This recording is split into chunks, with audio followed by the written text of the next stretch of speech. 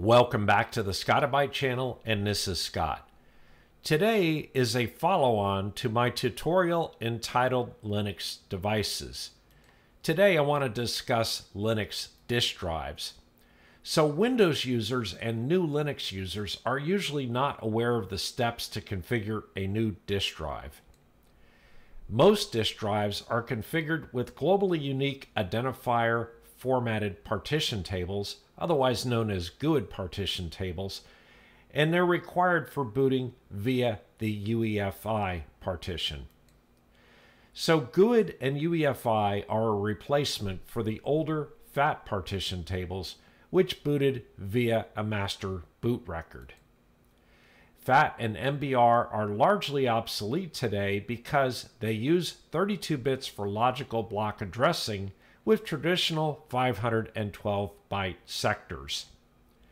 In theory, a GUID partition could be as large as 18 exabytes, whereas the largest FAT32 partition can only be 2 terabytes. So what are the steps to configure and mount a drive in Linux? Well, Windows mostly hides the configuration of a drive to make it easier for the end user. In my Linux devices video, we learned about block-oriented storage. So the steps to configure a drive in Linux are, first of all, we locate the drives and partitions with the command lsblk. Then we use parted to create a partition table. Then we use parted to actually create the partition that we want. And then we create a mount point folder, and we use BLK ID or block ID to find the UUID of the partition that you want to mount. And we edit the /etc/fs tab, otherwise known as the file table, to mount the partition in the mount point at boot time. So let's go configure a partition on a new disk drive and mount it. So here we are at a terminal, and this happens to be a terminal on a test machine, but we're going to do everything from the CLI today anyway. First command I want to issue is an lsblk to list all my block-oriented storage devices. You can see here that I have quite a few loop devices, and all of those loop devices are virtual mounts. In this particular case, those virtual mounts are for snap packages that are installed on the system. Next thing you see here is SR0, and that is a CD/DVD-ROM. And then we have device VDA. Your devices might be named something different like SDA or whatever, but there are a lot of device monikers for different disk drives. So the system disk is device VDA, and VDA has 3 partitions on it: VDA1, VDA2, and VDA3. So this is simply the root partition and the EFI boot partition for this particular system. Then I have a disk out here that's never been initialized. It's brand new. It's a 100 gigabyte disk, and its device name is VDB. So to get started, we're going to launch parted with the sudo command. So we're doing a sudo parted /dev/VDB, since that's the name of my disk drive. Before I can create any partitions on this drive, I need to have a partition table. And so the command mklabel GPT is going to create a GUID partition table on the drive. For simplicity here, since I know my drive is 100 gigabytes, I'm going to say make a partition, which will be a primary partition formatted to ext4, and it will be a 100 gigabyte partition with 1 megabyte blocks. Next, we're going to quit the parted program with the quit command. We can list our partitions with the sudo fdisk -l command, and here you can see that it is listing all of the partitions that we have on the system, including any on the loop devices. So instead, we can go ahead and say, list the partitions on VDB. And that should be /dev/VDB. And there we go. We can see that there is a VDB1 now, and it says that it is 93.1 gigabytes. When we ask for a 100 gigabyte drive, of course, there's a certain amount of overhead. Now, in order to format the partition, we do a sudo mkfs, which means make file system, and the type of file system I want is an ext4, and it's /dev/vdb1. Now note that on your system, you might have SDB1, but I have the virtual disk simply because I'm operating inside of a Virt Manager QEMU virtual machine. So here we make the file system, hopefully by hitting enter. And there we go. When you mount a drive in Linux, what you do is you create a folder, and that folder is referred to as a mount point. And most commonly, we create that folder in a mount directory. And so I'm going to do a sudo makedir /mnt/mydrive. So you could have created the mount point anywhere, but just by convention, this helps you find your mount points a little bit more readily. If we want to simply mount the disk drive, we can do a sudo mount -t auto means automatically determine the type /dev/vdb1 and then /mnt/mydrive, which is where it will mount the drive.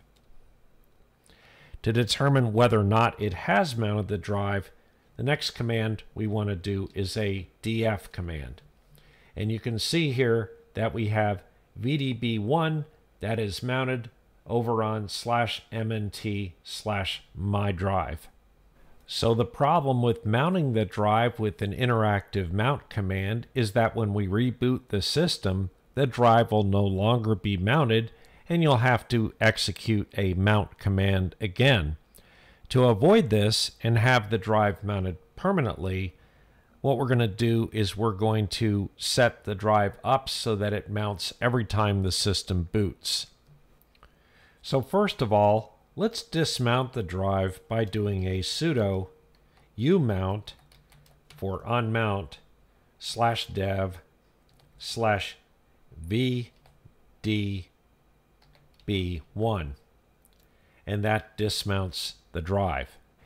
In order to mount a disk partition at boot time, we have to know something called the Universally Unique ID, or UUID for short, and you get that for a particular partition by doing the command sudo blkid /dev/ in my case, the disk drive is named VDB1. And so that will return this very important UUID number that we're going to use in order to mount the disk drive. In order to mount our partition at boot time, we want to do a sudo nano space /etc/fstab, and fstab stands for the file systems table.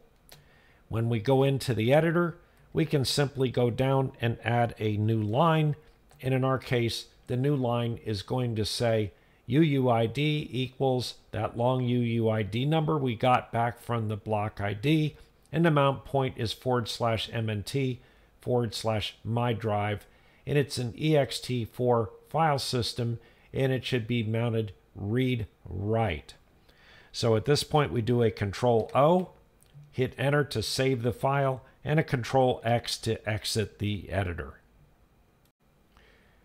At this point, if we do a df command to see what is mounted, you can see that VDA2 is mounted and VDA3 is mounted, but you don't see a VDB1 mounted in the df command.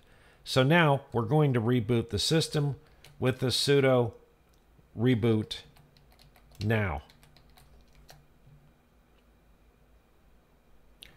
Now that the system's been rebooted, we can execute a df command, and you'll notice that device VDB1 is now mounted. It's a 95 gigabyte disk after the overhead, and it is mounted in /MNT/my drive.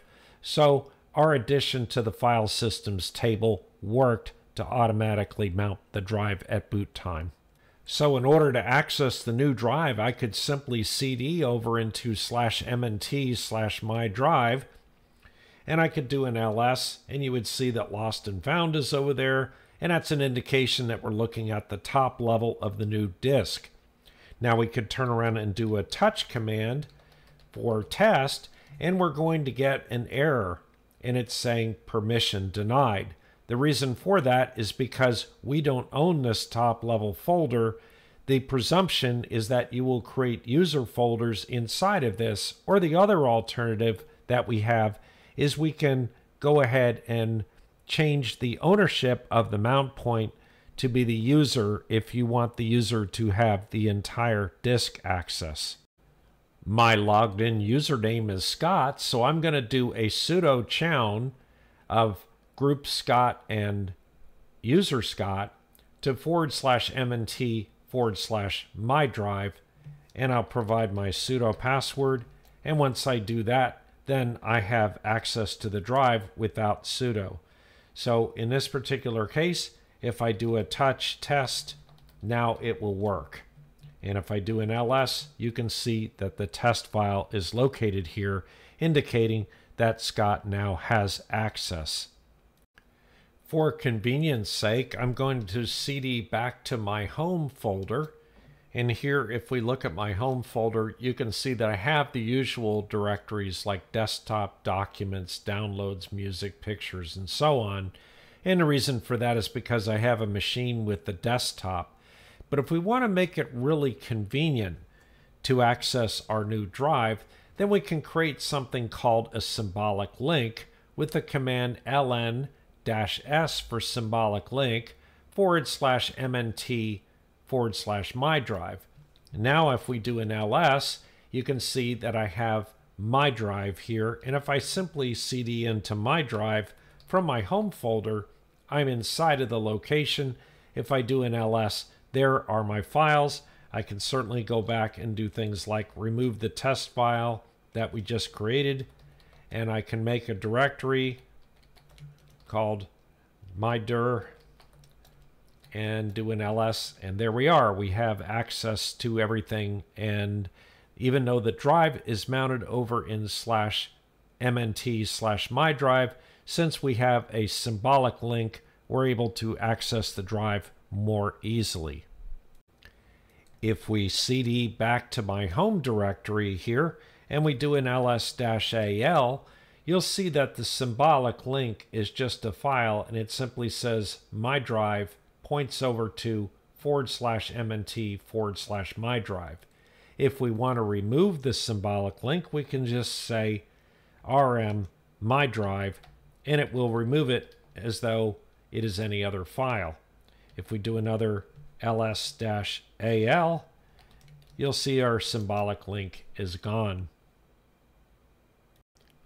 In summary, in this tutorial, we learned how to configure and mount a disk drive in Linux via the command line. You can use the gparted GUI to accomplish the same thing, but I always think that it's important to learn the details behind the command line because it's a really good process to learning exactly what you're doing. So it's helpful to understand the individual steps and also be able to use that CLI when you have no GUI interface. And a good example of that might be if you've loaded a server variant that normally does not come with a GUI. So this is a very basic tutorial because it's possible to create many types of partitions and format them to many different file systems to support different operating systems. Linux does not restrict the partition format choices like Windows, And so you have a lot of control and also a lot of different commands that you can use with parted and gparted. Anyway, that's it for today. Please subscribe and like to the channel, and don't forget to hit that notification bell, and we'll see you next time.